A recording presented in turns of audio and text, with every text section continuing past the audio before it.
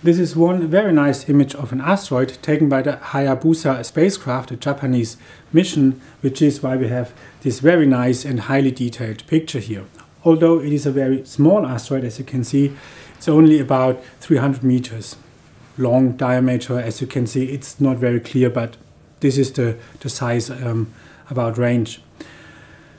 Now, asteroids are very often described as potato-shaped, and here you can see why. This also looks quite potato-shaped.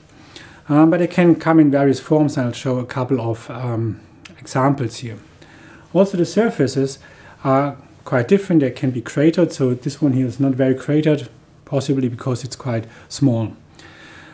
But because it's a very detailed image, we can see lots of boulders on the surface, large ones, smaller ones. The more close-up images show that this is like a fractal. The closer you come, it looks always the same, so boulders of all sizes basically. But there are also sometimes some planes in between. Maybe this is material that was expelled and then was deposited here in this, well, not really a depression because there's no real gravity or something like this. So this is quite a typical shape here and a very small asteroid. This is the second example. This is Gaspar. It's quite bigger now. It's about 12 kilometers in size. And here you can see quite a cratered surface, and possibly if we had a close-up we would also see lots of boulders on the surface from some kinds of collisions. So there seem to be high-impact collisions causing these craters, but also small velocity impacts causing the collection of other material. And of course not all of the impacts are high velocity, because asteroids move around the sun all in the same direction, so it's not that they're in opposite directions and we have a high speed impact or something like this. It's more like maybe on a highway where they are all about the same velocity and then just touch each other. But of course on a highway this might cause some severe problems here. It's more collection of material. Now this is a compilation of asteroids here. So the big one is Vesta. And it is believed that the HED meteorites come from Vesta. So these are the Howardites, Diogenites, and Eucrites, because based on reflectance spectra of Vesta and these meteorites. And again, we see quite a cratered surface. In fact, all the lower part here might be one big crater with a central peak here that we can see as one hill. And it's quite a large asteroid with about 520 kilometers. And there's also Gaspar for comparison, and down there's also Itokawa, but you can't see, there's just a line pointing to it because it's so tiny compared to the others. Now this is the biggest asteroid. It's Ceres. It has about 950 kilometers in diameter, so even the largest asteroid in the asteroid belt doesn't reach 1,000 kilometers in diameter.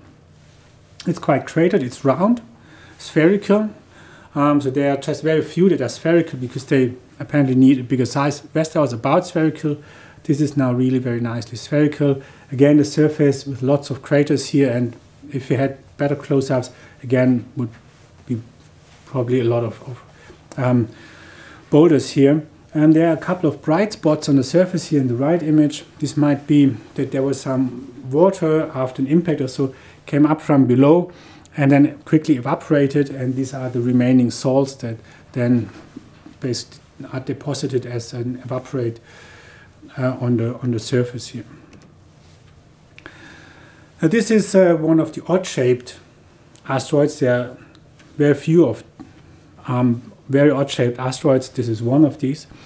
Looks like a dog bone. It's called Kleopatra, and has a quite large size with about 120 kilometers. And here it is thought that there was really a high velocity impact of two asteroids, and they then sort of stuck together and couldn't get apart again. And finally, it's also possible that an asteroid like Ida here, with about 20 kilometers in diameter, has a moon, like a Dactyl here. Now the moon is about 1 kilometer in size. But this is not a stable configuration. So it's possible that an asteroid captures a moon or another rock for some time that orbits then this asteroid as a moon or satellite. But after some time, this unstable configuration will then disappear again, and these will be individual asteroids.